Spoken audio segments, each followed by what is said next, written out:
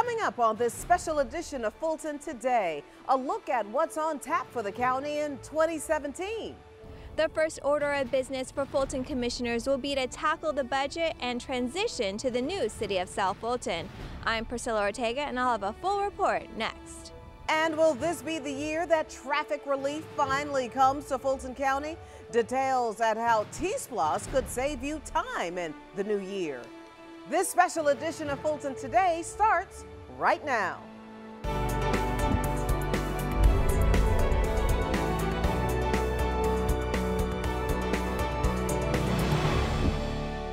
Welcome to this special edition of Fulton Today, everyone. As we usher in the new year, we take a look at what's on tap for Fulton County government in 2017 and what's on tap for its residents. And we'll begin where Fulton County commissioners will begin, and that is the county's spending plan and, of course, the city of South Fulton transition.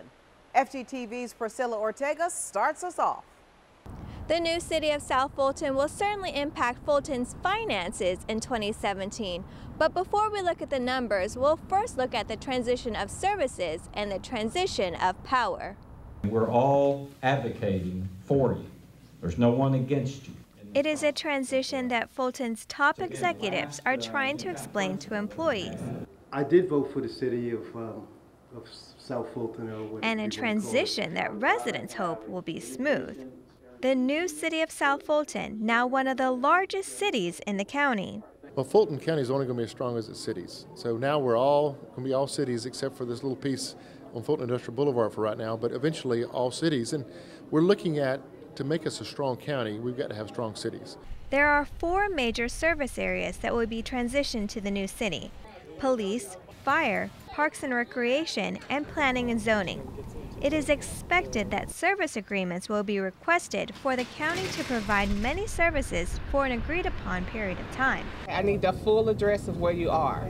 Like 911, police, fire, parks, planning, transportation, and municipal court services. We know that unincorporated Fulton, which is 90-something thousand people, needs to be vibrant economically. It needs to have great roads and bridges. It needs to have a great police force, parks, fire department, police department, and those things will not happen unless we work with them to make it a smooth transition. Fulton's 2017 budget allows 4 months of spending from the Special Services District Fund, also known as the South Fulton Fund. That's because the new city will officially incorporate on May 1st, following the municipal elections. For candidates that are interested in running, qualifying will be at the South Fulton Annex on Stonewall Tell Road from January 9th through January 13th. And in addition, the voter registration deadline for this election is February 20th. Fulton has its own transition team that will help ensure a transparent and smooth changeover. Now, this team will also work with the governor's appointed transition committee. Reporting for FGTV, I'm Priscilla Ortega. Thank you very much, Priscilla. Now, here are more details about the 2017 municipal election. Early voting will be available and begins February 27th at the Wolf Creek Library in the South Fulton Service Center on Stonewall Tell Road. And Election Day is March 21st for the 7 council members and the mayor's race. And now on to that budget. The 2017 spending plan will be the first major order of business for the county commissioners, and as mentioned, it will be a little different.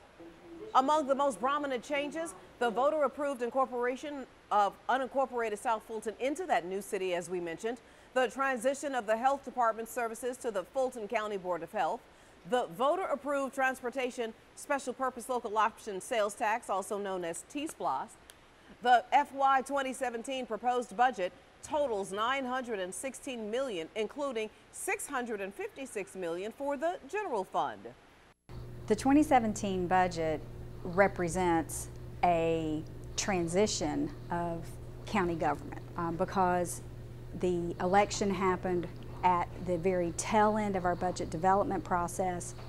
We had to make some final decisions, although we had been dual tracking budgets throughout the process. We had to make some final decisions and some final estimates. The board held its legally required public hearing on December 21st, but residents can again comment during the Board of Commissioners meeting next week in the Government Center Assembly Hall.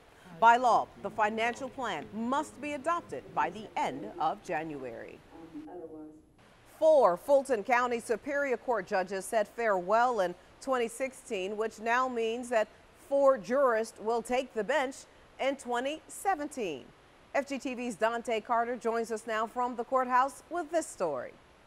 Hi, Shania. 2 judges were sworn in before the holiday break, and 2 more are expected to be sworn in early January.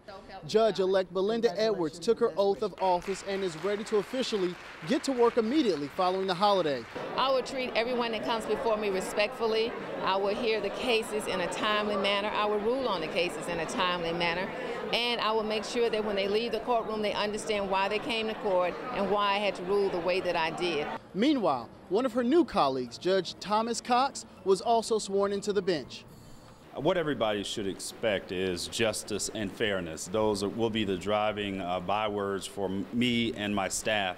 I will also try to serve the citizens with courteous professionalism. Both Judge Edwards and Judge Cox were elected by the Fulton County voters. And Fulton County Judge Eric Dunway was also elected to the bench, and he is expected to be sworn in January. Now, Governor Deal will appoint the jurors to replace Judge Jerry Baxter, who announced his departure from the bench just before that 2016 election cycle began. Judge Baxter, Judge Bedford, Judge Lane, and Judge Shube all retired at the end of the year. Another new face in 2017 will be the new Solicitor General, Keith Gamage. He will be sworn in the next few weeks, and he replaces longtime Solicitor General Carmen Smith, who retires after 20 years of service. For now, in front of the Fulton County Courthouse, I'm Dante Carter for FGTV. All right, thank you very much, sir. Meanwhile, Fulton County residents are finally looking for some traffic relief in 2017. Thanks to the voter support of the Fulton County Transportation Special Purpose Local Option Sales Tax, known again as T-SPLOST, approximately $570 million for transportation investments will be made between 2017 and 2022. Fulton County, like other jurisdictions, chose its own project list with the citizen input for the transportation planning, and the board approved that list. I feel very confident. I'm very happy with all the support that we received from the Board of Commissioners, and I think that was done due to working with them closely. The T-SPLOST referendum was brought to voters through the collaborative effort of Fulton County and the 13 Fulton cities outside of Atlanta. To see the full project list, go to fultoncountyga.gov/T-SPLOST. Well, one of the county's most popular programs is coming back in 2017. We are talking about Fulton Citizens University. The 12-week interactive class teaches residents how their tax dollars are spent. Each week, they spend time with a different county department. From balancing the budget to learning all about fire, police, and even FGTV, the sessions help the residents to become ambassadors for the county. We're very excited about telling the story of our departments, the hard work they do on behalf of citizens, and letting folks see behind the scenes how we make decisions and put their tax dollars to good work. The Thursday evening classes begin in April, but registration begins next week. Here is the email and the phone number to get more information. And still to come on this special edition of Fulton Today, County Commissioners forecast the new year. Stay with us.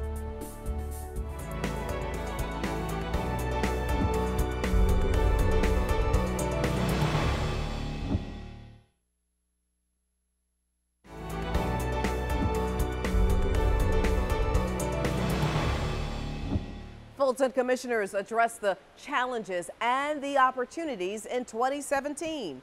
Here they are now in their own words in this week's District by District coverage.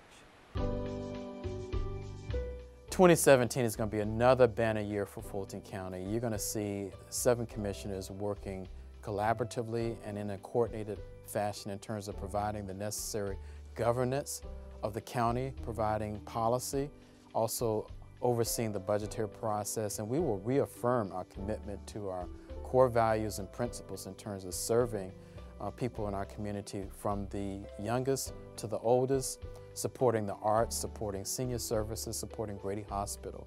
Also providing top quality services in the library area as well as in the administration of criminal justice. And so this is going to be another banner year. We are vibrant, economically, we're vibrant socially, we're vibrant in all ways, in all aspects, and so I'm very excited about 2017. It will certainly be another banner year for Fulton County. Well, my area is in the area of all people have economic opportunities, and so as we enter our first full year with Select Fulton, we will be working to create a positive business environment throughout our county, working with our cities to support their economic development efforts. One of the main areas of focus, of course, is to try and identify the labor needs throughout the county so that we can ensure that companies that locate to Fulton County or that are here already can attract the workforce that they need to continue to thrive in Fulton County. So that will be a big focus for 2017. But we feel like we have a very, very positive business climate already that we're going to hopefully enhance in the future. 2017 promises to certainly be another exciting year in Fulton County. Got several things going on. Certainly the transition of services to a new city of South Fulton.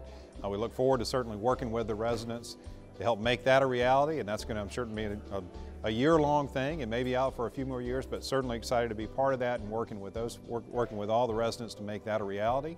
We're going to be working on delivering a new behavioral health model that over time should result in us being able to deliver services in that much needed critical area to a multiple of citizens that we're not servicing right now. So I'm very interested and excited about the effort that we're engaged in there, and look forward to being a part of that.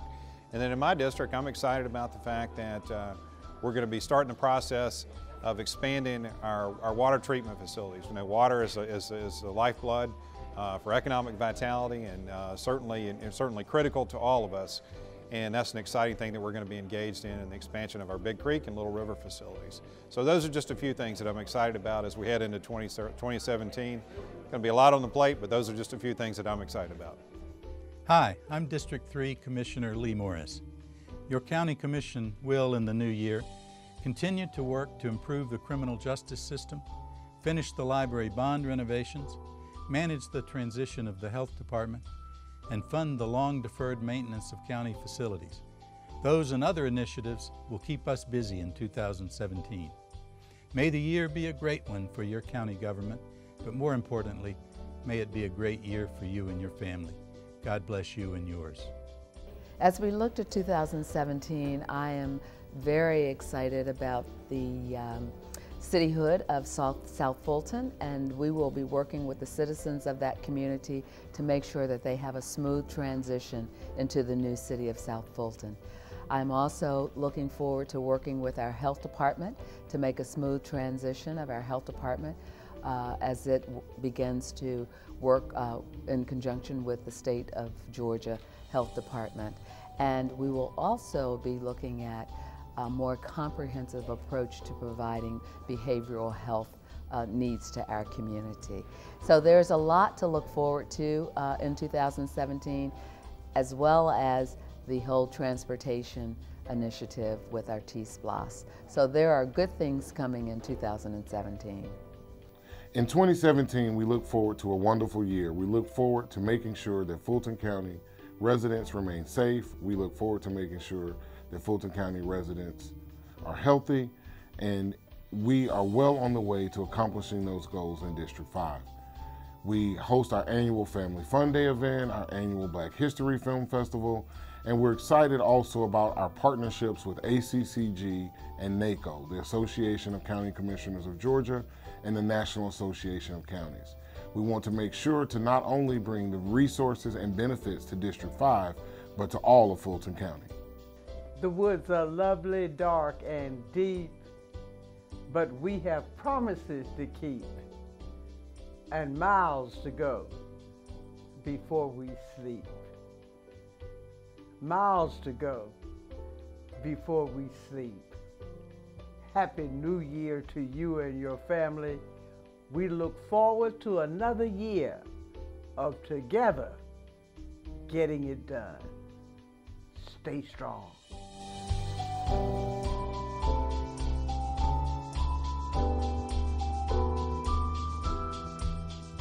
Now you can catch more of your commissioners at work all this week with the rebroadcast of the Board of Commissioners meeting right here on FGTV. And still to come on Fulton Today, could a big announcement be coming from the health department this year? We'll tell you all about it next.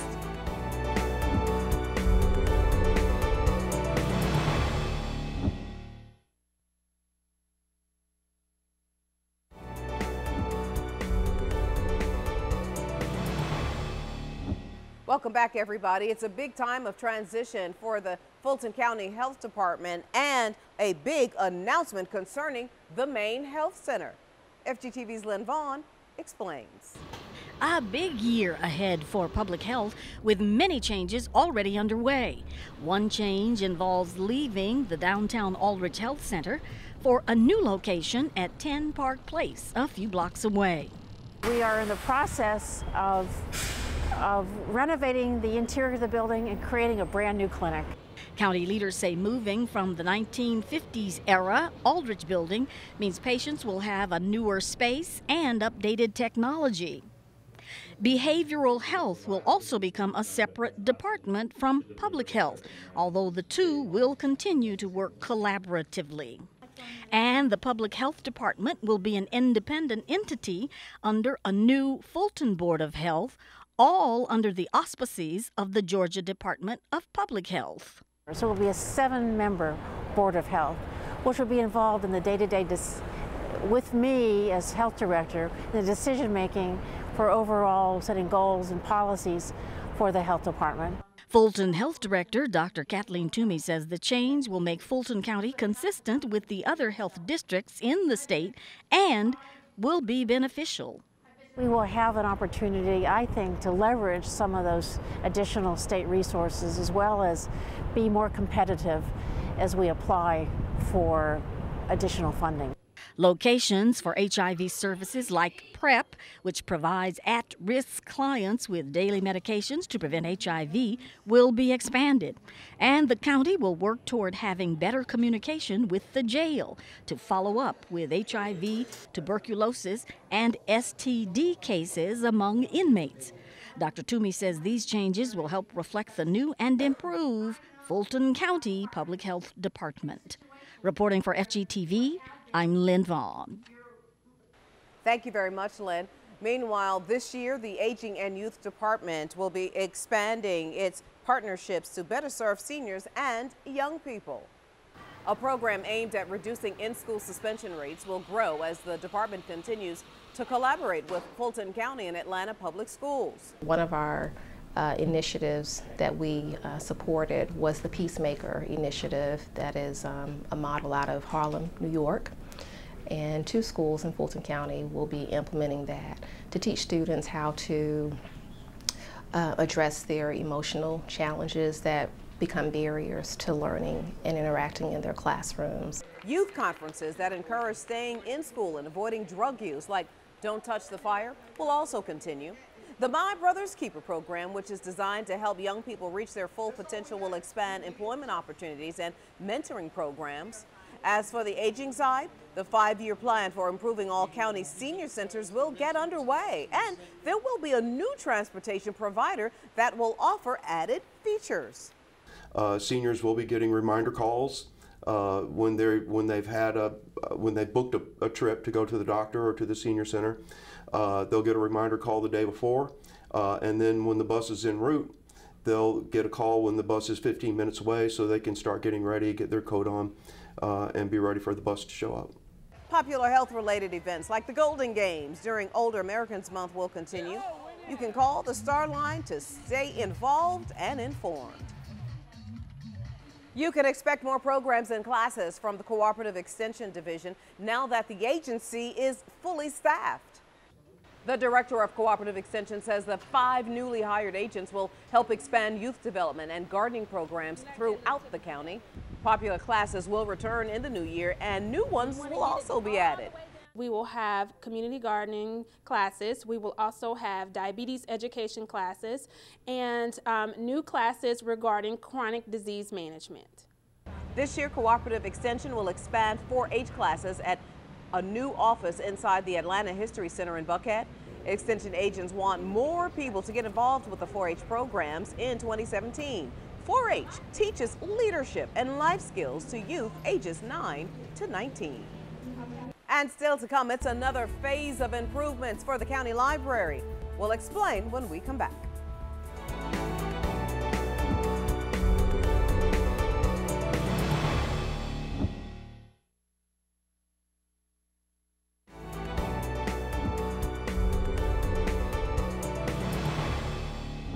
Well, one story to watch in 2017 will be the new phase of library renovations.